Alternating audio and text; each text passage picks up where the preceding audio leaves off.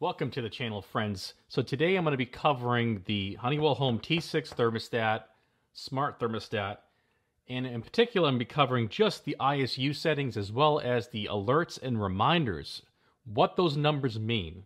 I'll get a lot of questions about this, and here is a T6, and if you ever see a triangle here above the temperature set point with an exclamation point in the center of it, that means it is an alert or a reminder.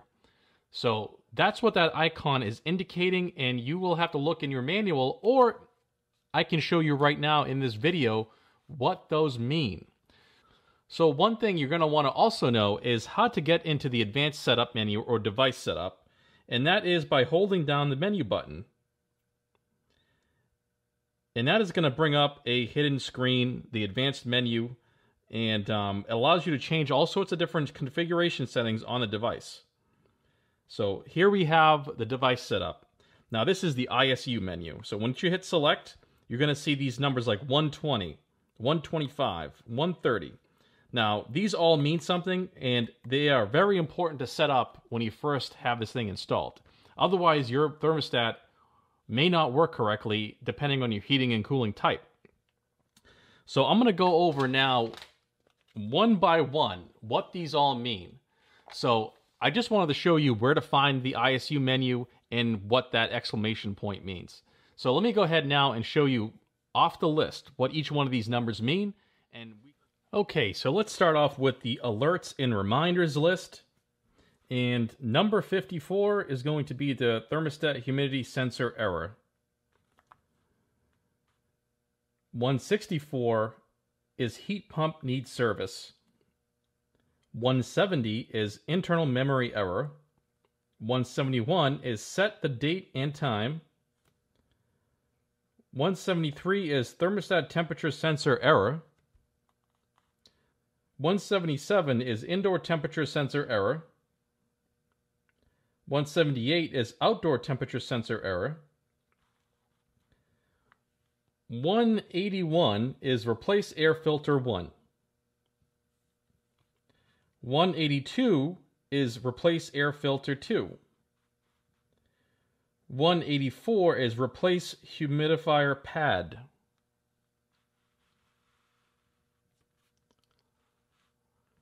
185 is replace dehumidifier filter. 187 is clean or replace ventilator filter. 188 is replace UV bulb 1. 189 is replace UV bulb 2.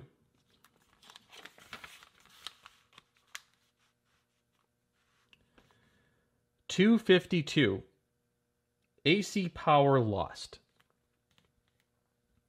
405 battery low. 407 battery critical. 546 Z-Wave not configured. 547 Z-Wave radio error. Alright, so as you can see, there's quite a bit of alert and reminders on the T6. That's why I chose to make a video covering this, because some people might know this, and I'm going to go ahead possibly and paste this on the screen so you can see it better.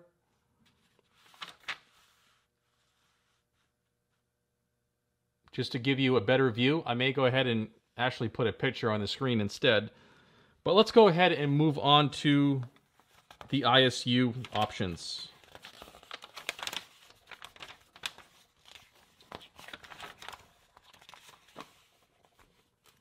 There's quite a bit of these. There's like 4 pages. So I'm just going to go ahead and read off the ISU number and ISU name, and I will go ahead and paste this on the screen.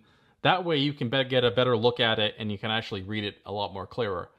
So I'm just going to go ahead and list them off like I just said, and then that way at least you'll get an idea of what they're supposed to be and make it the adjustment.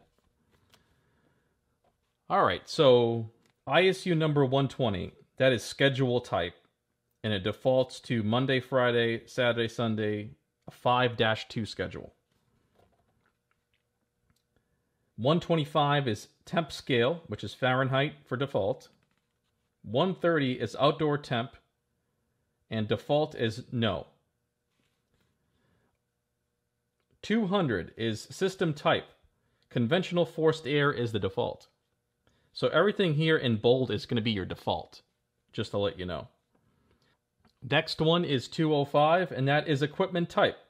This is going to be your configuration of your heating and cooling type right here. Very important. Whether it's a conventional forced air heat pump, or boiler. So 218 is going to be reversing valve. And the default is O/B on cool. 220 is cool stages, and it's default to 1. 221 is heat stages, and it defaults to heat stages 1, auxiliary emergency stages 0. 221, we already covered that. 230 is fan control, and it is default to thermostat. 253 is auxiliary/E control. 255 is auxiliary heat type, and it defaults to electric.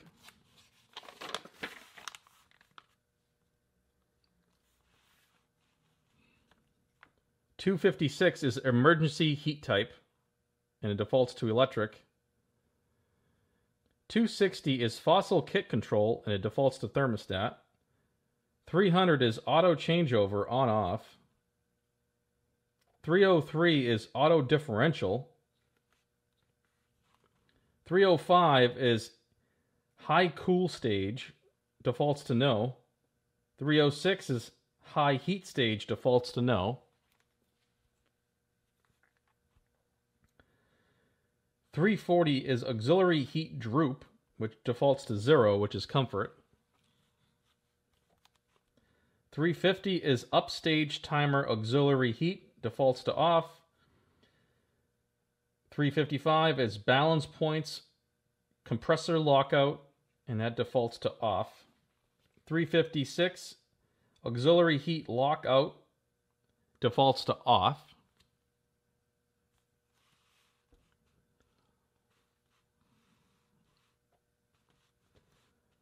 365 is cool 1 CPH, cooling cycle heat stage 1, and that defaults to 3 CPH.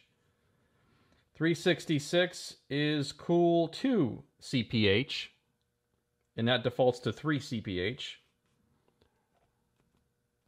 370 is heat 1 CPH, and CPH stands for cooling cycle rate stage.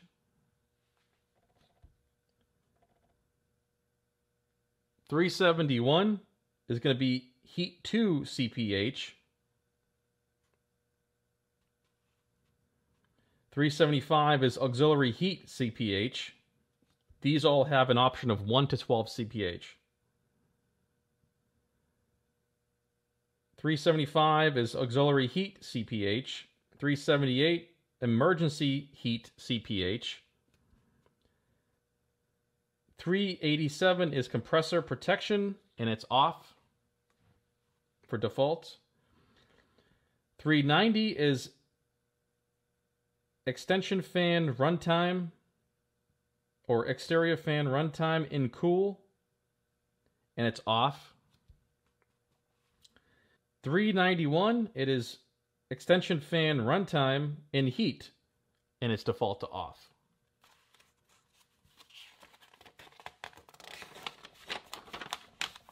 All right, home stretch. We're almost there.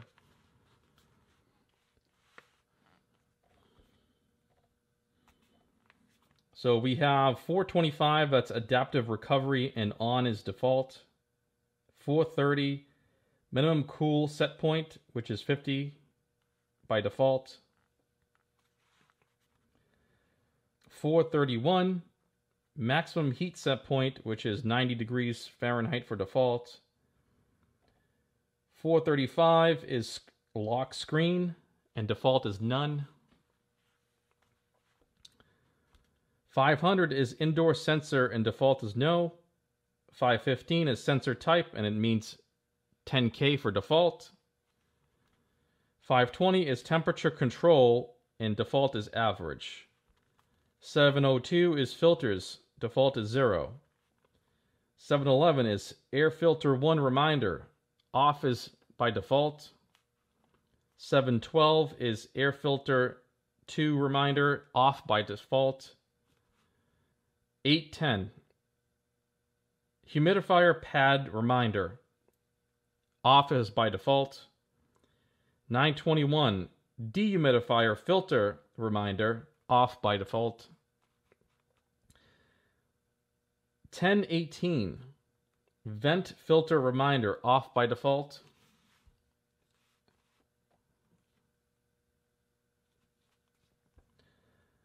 1100, UV devices 0 by default. 1105, UV bulb reminder, off by default. 1106, UV bulb 2 reminder, off by default. 1401 is idle brightness and 0 is off. 1410 is clock format and 12 hour is default. 1415 is daylight savings, on is by default. 1420 is temperature offset is 0 by default, which is equal to off. 1421 is Z-wave temperature resolution, and it's 1 degree Fahrenheit by default. 1425 is humidity display offset, and it's 0 equals off.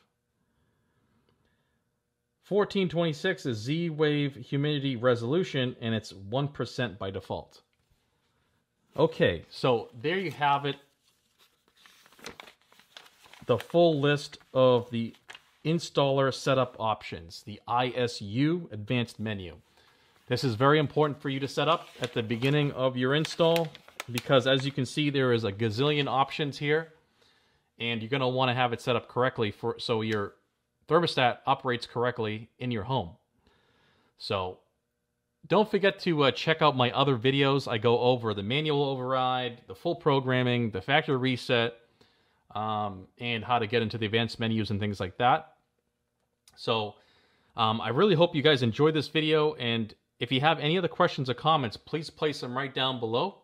And if you haven't subscribed to the channel already, please go ahead and do so. I want to thank you for watching, and I'll see you on the next video.